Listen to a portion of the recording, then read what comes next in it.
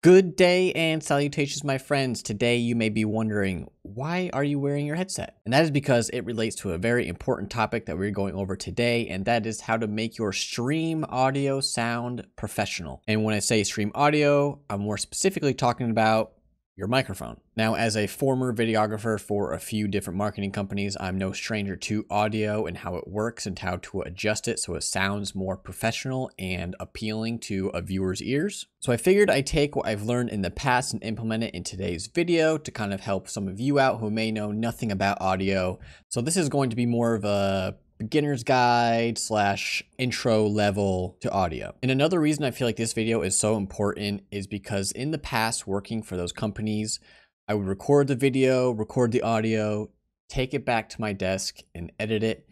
And that's the beauty of it, is nothing's really done live. So any mistakes that may have happened, anything that may have been recorded wrong, I can fix that in post-production when editing. However, when it comes to streaming, everything's done live. Your viewers that you're getting are all there live with you. And if there's something going wrong with your audio, it's too low, it's too loud, there's a bunch of noise in the background, that's all being caught live, viewed live, and you can't go back and change it. Best you can do is adjust on the fly and fix the issue. However, the damage is already done. So today I'd like to help you minimize those risks of going live and having bad audio by applying a few of these techniques and things to look out for when adjusting settings in your streaming software. Now for today's video, I will be working inside Streamlabs OBS. However, if you're using a different streaming software, these methods still apply accordingly, so you can still follow along just fine. So without further ado, let's get into our first point of the day, and that is talking about your microphone positioning. Now, when working with those marketing companies, the general rule of thumb was getting the microphone as close to the subject's mouth without actually having it visible. Obviously, the streaming world is much different than the professional video and film world, where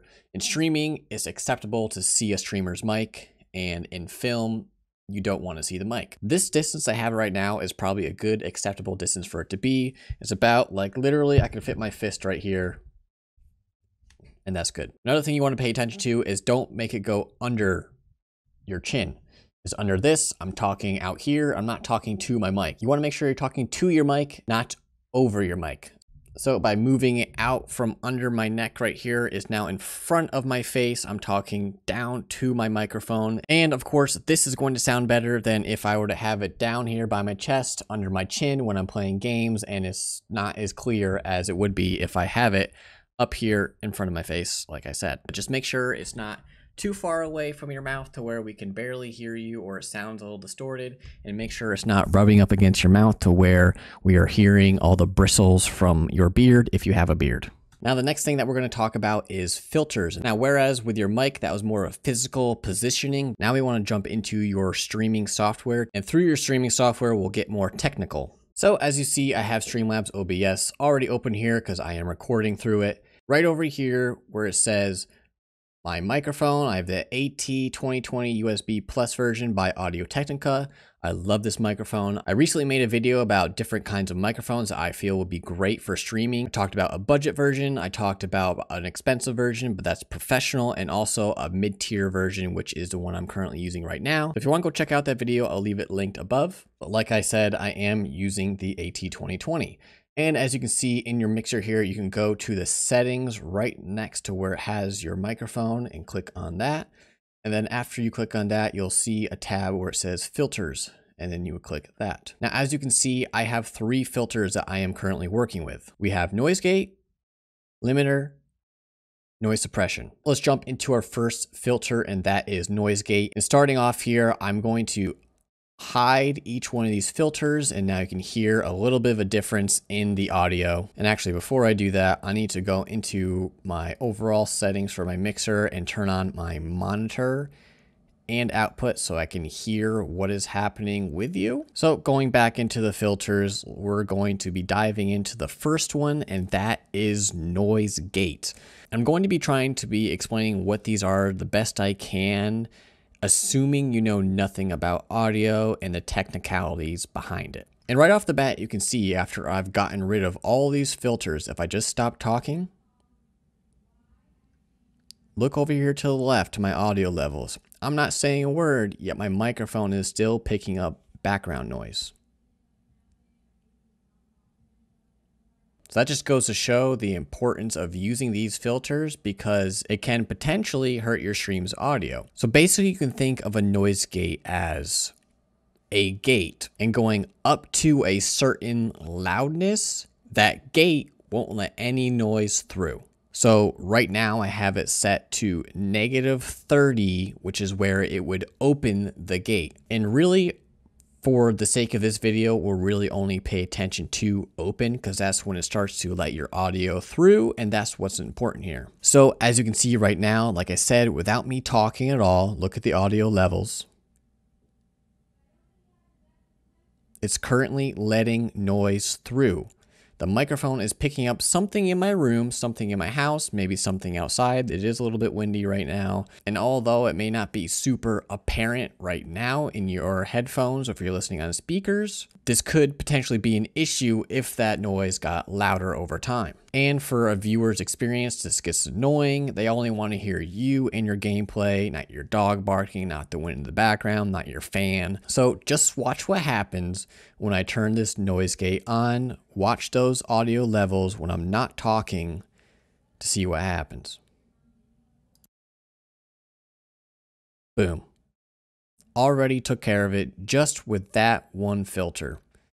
So just to go further into it and show you what I'm talking about and why this is important, say you play on keyboard and mouse, or you're even on controller and you're a little bit louder on your controller, you're smacking those buttons around, throwing the joysticks around, just clicking, clacking, all that kind of stuff. Listen to what my mic picks up with the noise gate off when it comes to a keyboard.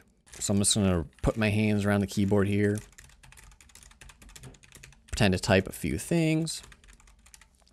You can hear things. Now I pick up my controller because I do play on controller. I'll even put it like under my desk here.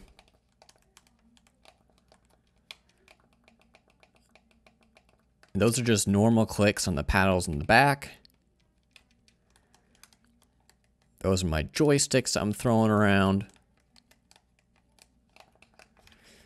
So although it's not super loud, you can still hear it, and that can be annoying to a viewer. Now let's do that again with a noise gate on. Oh, and just as we're talking here, my boiler room just turned on. So see if you can hear that without the noise gate on.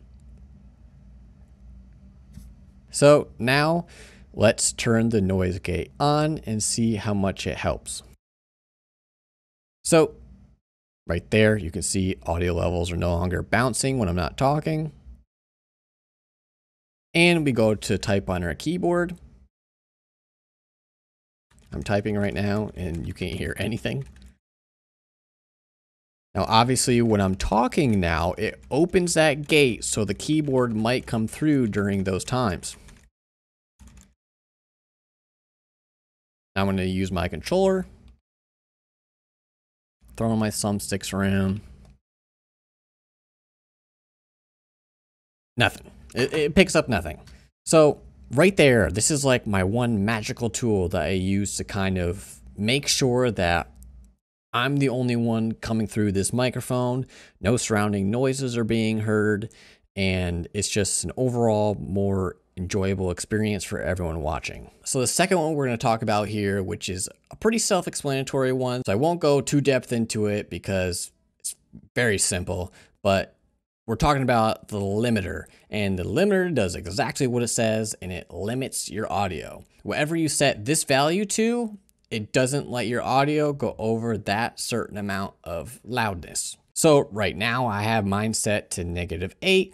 That right there, I feel like is a really good position for it to be in. And just to show you exactly how this works and give you a visual representation of it, I'm going to tap on my mic because I don't feel like screaming into it. So you can see with the limiter off, I'll turn it off here, that there is no limit to how high my audio can go, all the way up to the highest value of 0. So I'll tap on it right now. You can see those peaks were going right up to 0, and in a viewer's headset, if they're wearing one, especially if they're wearing a headset, that will blow out their eardrums, and that's not what you want for a viewer because most likely they're going to click off. They won't come back because you actually physically hurt them. So in order to avoid this, we're putting on the limiter. So I turn that on right now. I'll tap it again. And you can see the highest it went is right up into this red, which is about where you want it to go. Obviously, you still want those hype moments, those, if you're playing a scary game where you're screaming or something like that, you want it to get a little bit louder because it just emphasizes that moment. However, you don't want it going so loud that, like I said, you're bursting someone's eardrum. So I would keep this around -8 to -6. That's a good place for it to be, to make sure your audio isn't super loud. And really, that's all there is to that one. Now going into noise suppression. If you're in Streamlabs OBS, you'll have two options here. Keep it on speaks. It has lower CPU usage and it actually lets you adjust it to your liking. RN noise does not. It does it on its own, and from my findings, it's not too good. So going back to speaks, I keep it around -12. I suggest this for you as well. And where this is similar to noise gate is that it does cut out sound. And when I explain it, it's going to sound the same, but it's not. Noise gate cuts out all sound up to this value we set. Like I said, up to -30 dB, up to -30 loudness, noise doesn't get through. At 30 and above, then you start hearing things, any and all things. Noise suppression more deals with background noise. And what background noise is in the film or video industry is more of like your fans or your AC units, or I have a boiler room pretty close. Those types of things are going to be what's involved in noise suppression. And because I'm not really in a loud room right now when it comes to fans and that kind of stuff, I don't really use this too often. So this is more specific to those people who have maybe an overhead fan or a portable fan sat next to them during the summer, it gets hot or something like that, or an AC unit. Then this might be more for those people. But just to show you how it works, it's gonna be weird, but I'm just gonna blow into my mic because I don't have a fan. So just don't look me in the eye when I do this, and we'll get through it together. So I'm going to blow into my mic here, and then I'm going to turn it on as I'm blowing into my mic, and then you'll hear the kind of difference it makes. So first one, I'll do a kind of drastic one, like right up into the mic.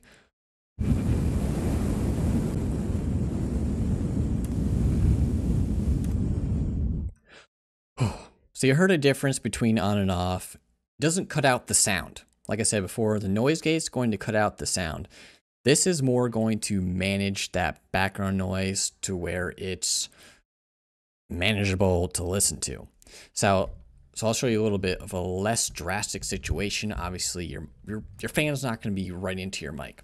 So I'm going to back up a little bit, and again, don't look me in the eye.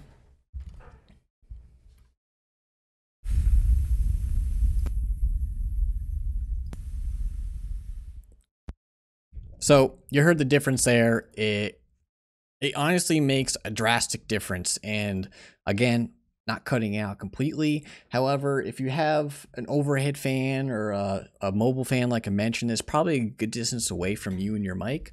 And it's not going to be as directional right in your mic and as dominant on your mic as me actually blowing on it is.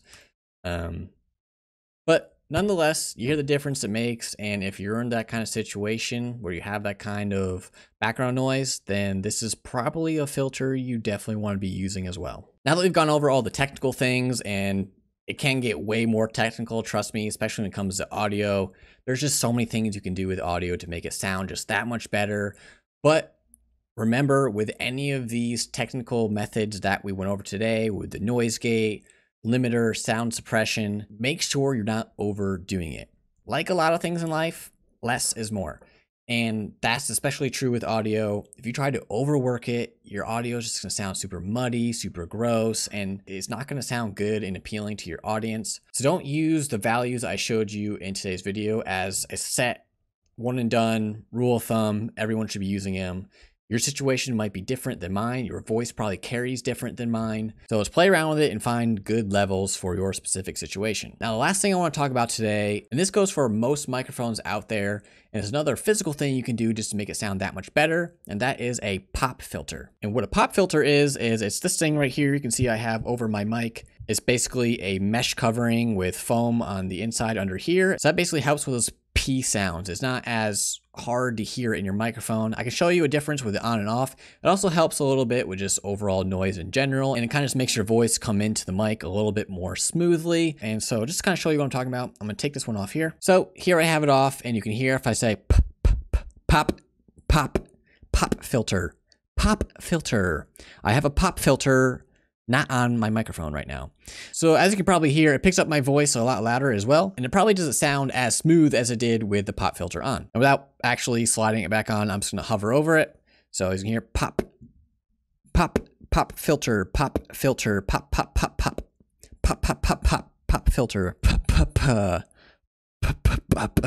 So obviously those are extreme examples, as most of my examples were today. And it's really important to go through extreme examples so you can really show and emphasize how well a certain technique works when it comes to demonstrations, especially with audio. So if your mic has one that's compatible with it, I highly advise getting a pop filter and place it so that way it is the barrier between your mouth and the actual microphone itself. So that way it gets the best results possible. Getting your audio right is super, super important, especially if you're a live streamer. Like I said at the beginning of this video, you can't go back in time once you're live to fix broken audio. You have to do the work on the front end to make sure it's sounding crisp and clean and clear so your audience can have the best viewing experience possible. I've said this in videos before, audio will make or break your video.